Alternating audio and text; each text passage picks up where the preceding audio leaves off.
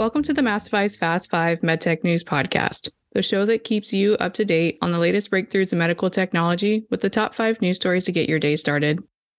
Today is June 2nd.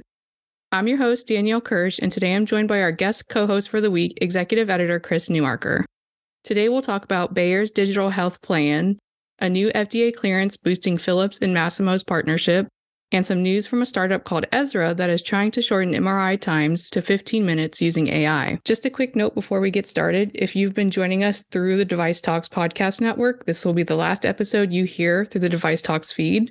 If you'd like to join myself and my regular co-host Sean Hooley, subscribe to the Massifies Fast 5 wherever you listen to podcasts. You can also head over to massivice.com/podcast to get links to the show on all podcast platforms and insights into today's episode and previous episodes.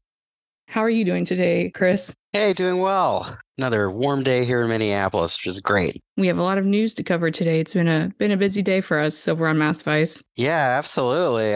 It's kind of a digital health day too. Definitely. So what's the first thing that we should know for today? Well, the first thing today is the startup Ezra has won an FDA clearance for artificial intelligence that enhances MRIs. And this is some cool tech. I mean, they're talking about this technology cutting the length of an MRI in half from an hour to 30 minutes. And as you were just saying, I mean, their eventual goal is to get this down to 15 minutes. Yeah, and especially right now when AI is just this big trend going on, you hear about ChatGPT and Microsoft making their own ChatGPT and all this other stuff. So what does the Ezra Flash do? The Ezra Flash, it leverages AI across all three components of cancer, screening, the imaging, the analysis, the reporting. And what the Ezra Flash AI does specifically is that it enables Ezra to increase the MR image quality. And they train this MRI, by creating a fast MRI protocol that produced these noisy images, and the system was trained itself over time to enhance the quality of the images. And they also trained the AI using like a longitudinal MRI data set that had like hundreds of thousands of MR images in patients and healthy subjects. So, I mean, it basically just a ton of data fed into this AI system that then learned to basically be able to learn how to speed up the imaging process and, create complete and accurate MRI scan images off of much shorter scan times.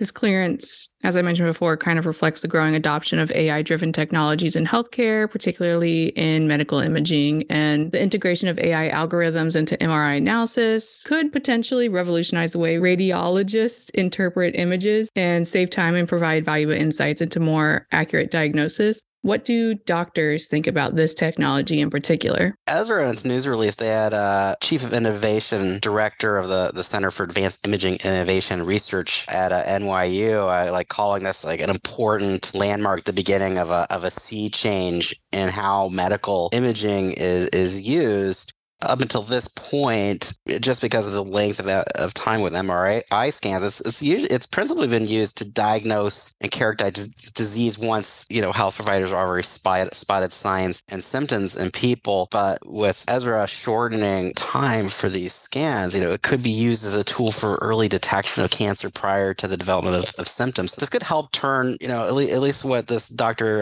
Danielle Sodikson was saying was this could turn MRI into more like an early detection tool that could spot cancer early. Interesting. I know Ezra was founded in 2019, so this achievement could position them as a promising player in the medical imaging space. So speaking of efficiency, what's the next thing we should know for the day?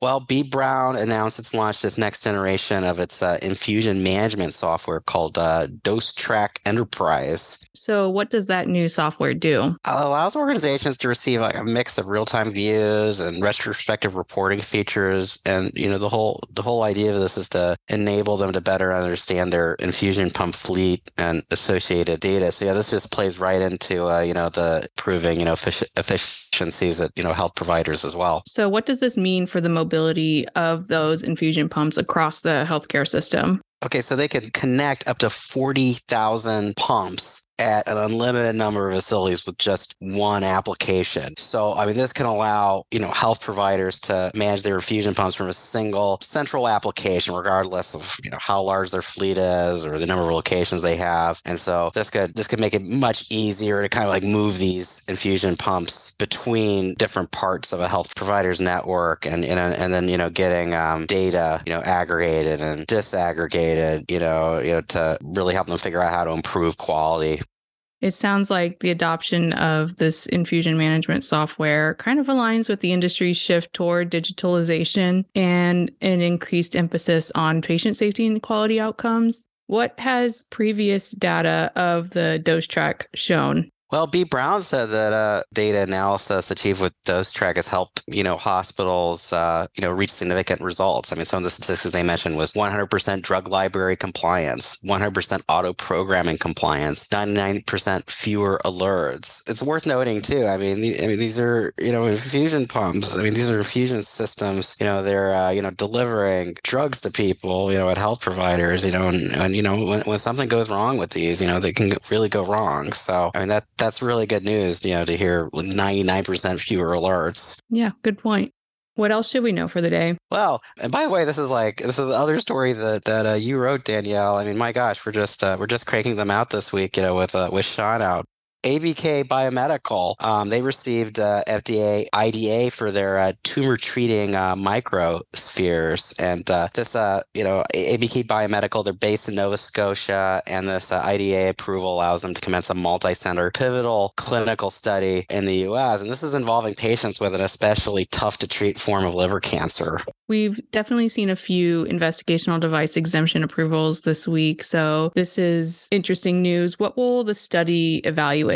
Well, the Route 90 study, they're going to evaluate the safety and efficacy of their I-90 microspheres. And this is going to involve patients with unresectable hepatocellular carcinoma. I think I pronounced that right. But I mean, this is basically like certain types of liver tumors that, they can't be resected. You can't have surgeries to take them out, and, liver cancer is, I just was looking at a Johns Hopkins website, saying that it's, responsible for over 12,000 deaths in the United States per year. I mean, it's one of the most serious cancers that adults can get. So it's going to be evaluating the HCC tumors response rates and duration of response from the I-90 microspheres. Using a treatment as a co-primary endpoints. So I hadn't really heard of ABK Biomedical before this came across our desks, but it sounds like they're advancing interventional oncology and addressing an unmet clinical or medical need.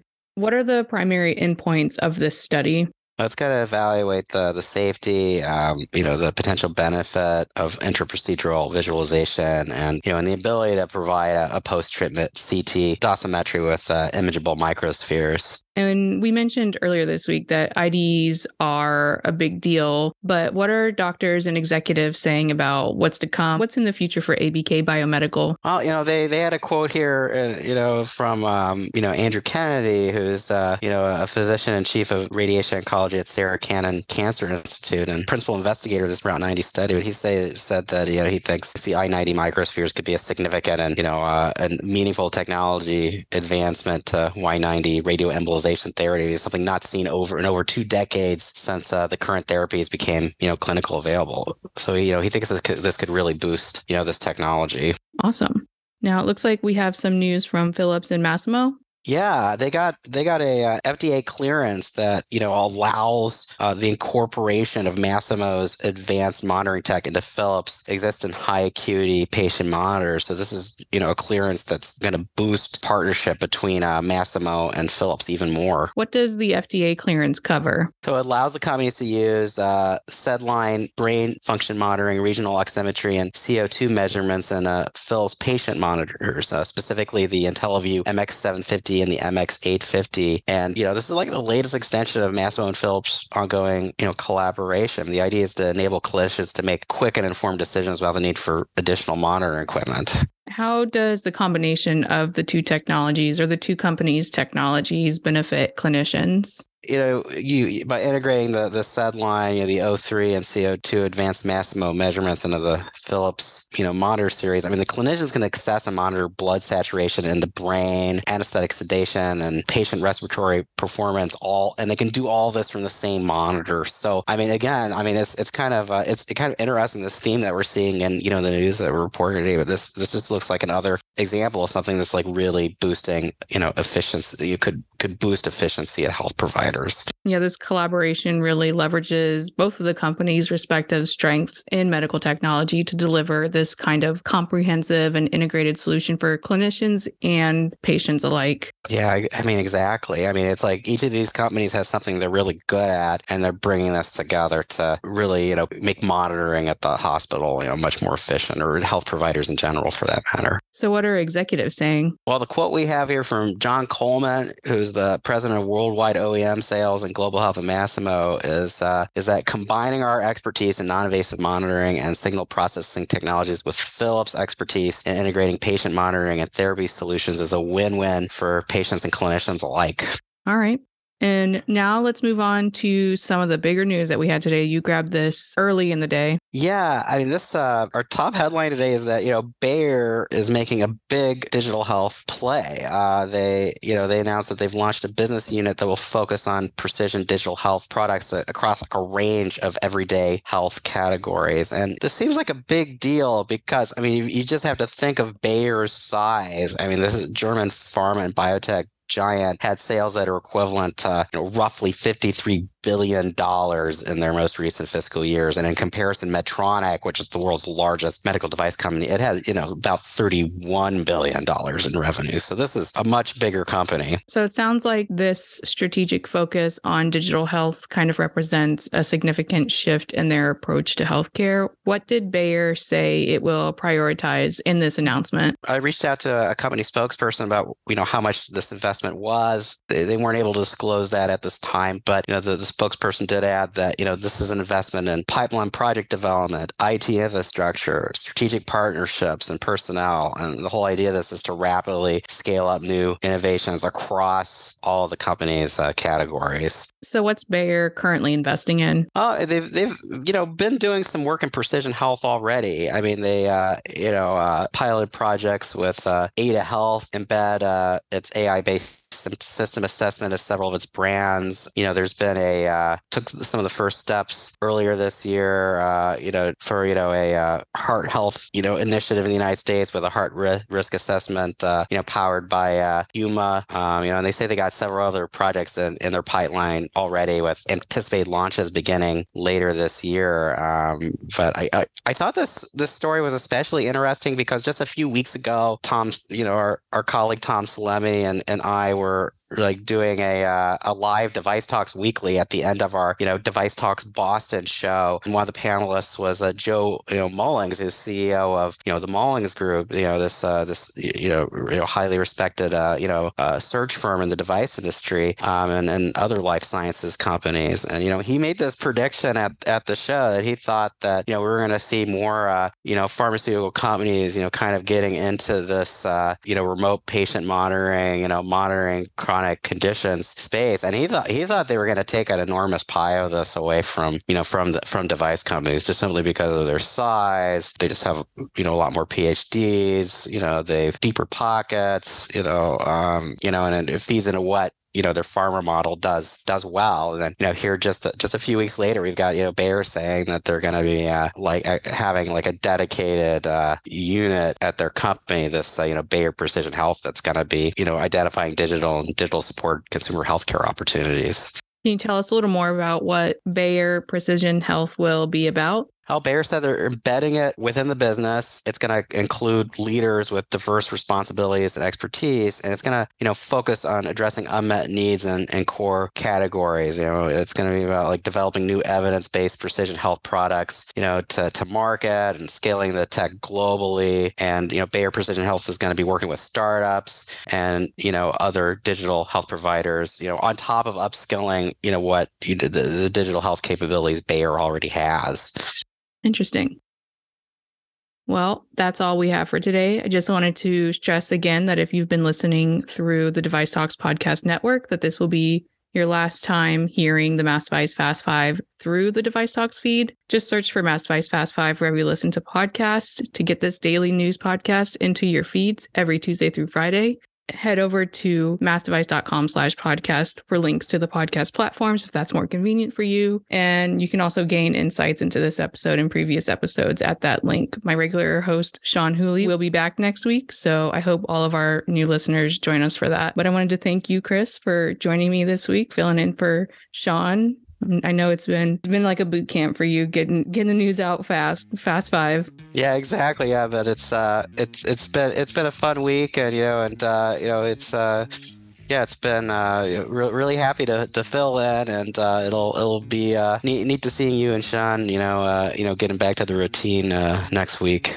Hey, and if you want to, read more and find out more about these stories, head over and, for all news medtech, head over to massdevice.com. Please connect with us online. I'm on Twitter at Danielle_Kirsh, Kirsh, and the same name on LinkedIn. Where can our listeners find you, Chris? Hey, you can find me on LinkedIn, Kirsh and Newmarker, like a new marker. Hey, can I do my Device Talks Weekly thing? Like, follow, subscribe. Subscribe to the Mass Device Fast 5 wherever you listen to podcasts and share this episode.